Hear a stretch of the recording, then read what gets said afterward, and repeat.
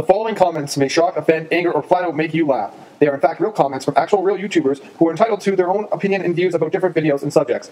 That being said, doesn't mean you can't say whatever the you want about their comments.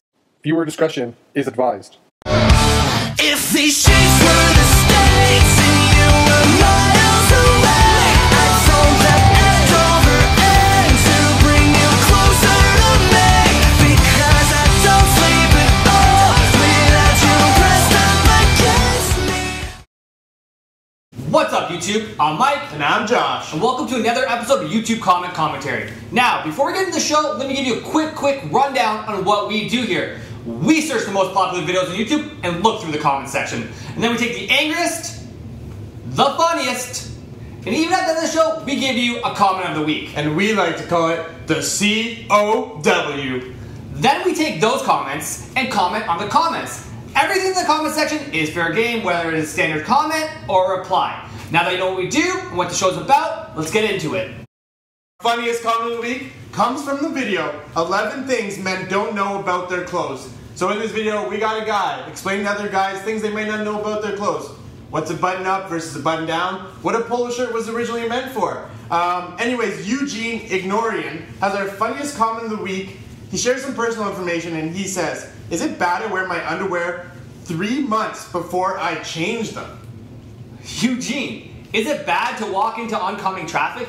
Is it bad to go skydiving without a parachute? If you can figure out the answers to these questions, then you're on your way to figuring out your dilemma. That being said, they would have to add a number 12 on that list to the 11 of what things men don't know about their clothes. And that would be, they have to be cleaned once in a while, Eugene. See, Eugene, I don't mess around with the underwear department or the socks department. I got a month's supply of both in my dresser. You know, I wear my underwear. They don't go in the wash. They go in the garbage, Eugene. Get that garbage out of here. And I know guys might run into this issue every once in a while. They might stay over at a friend's house and forget to bring an extra pair of underwear. On that second day, it gets a little itchy down there. Eugene, your junk must be on fire.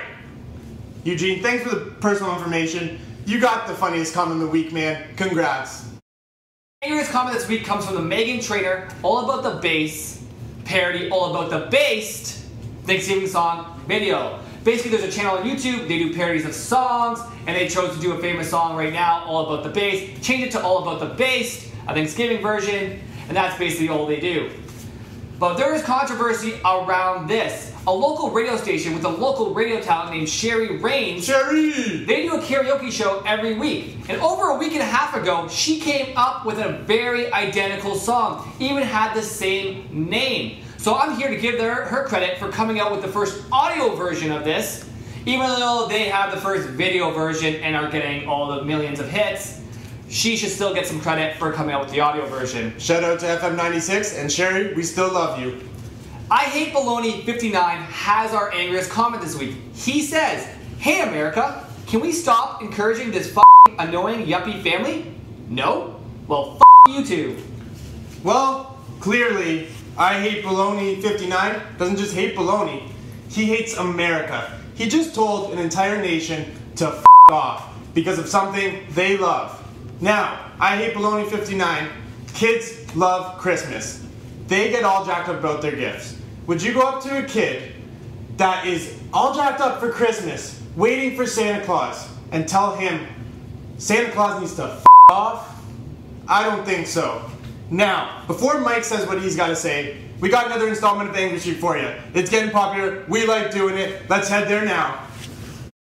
Hey, it's Josh, back on Angry Street, where I find fellow commenters, fans, just everyday people looking to comment on the angriest comment of the week. Got someone here with us? What's your name, man? My name's Cody. Hey, Cody, how you doing? I'm doing well. Am I going to be on TV? Well, you're going to be on internet TV. Woo!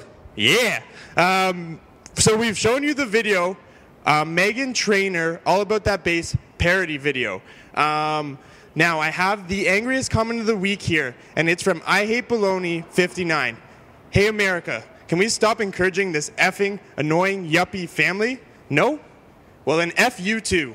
If you saw I Hate Baloney 59 on the street, at the bar, wherever, what would you say to him? I would say that was uncalled for. It's a family video, and there's kids there. The kids could definitely see those comments and be discouraged. I definitely think it was definitely uncalled for. I agree. Now, is this family really that popular in America? Popular in Canada also. Woo! Go Canada! Now, are you a fan of this show?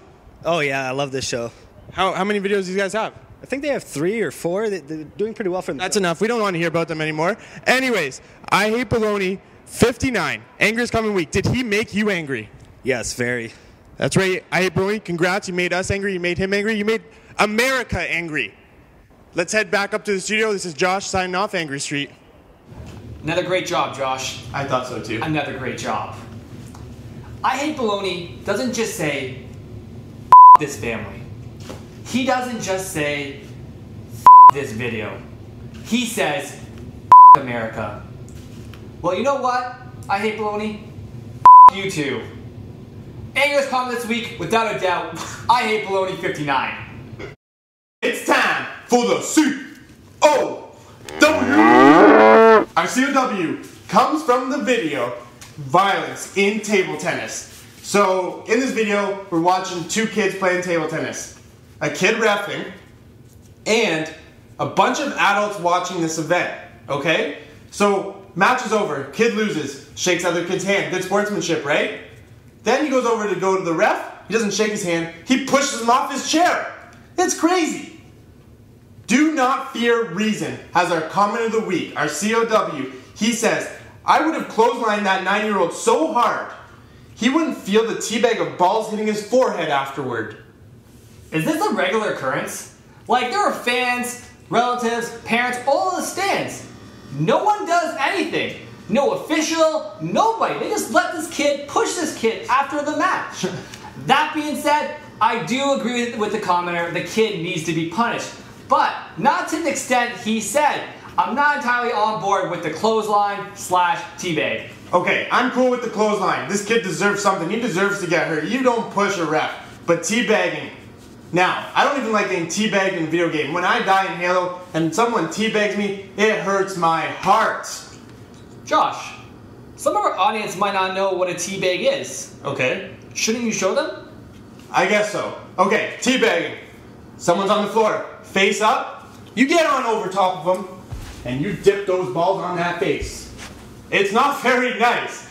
Now, doing it to a 9-year-old, you might be wanted for child molesting, man. So be careful. I'm okay with the clothesline. Teabag might be taking it too far, but an awesome comment, and that's why you got comment of the week. Do not fear reason. If you watched the video, we appreciate it. If you liked the video, comment in the comments and give us a thumbs up below. Till next time, YouTube, keep those comments coming.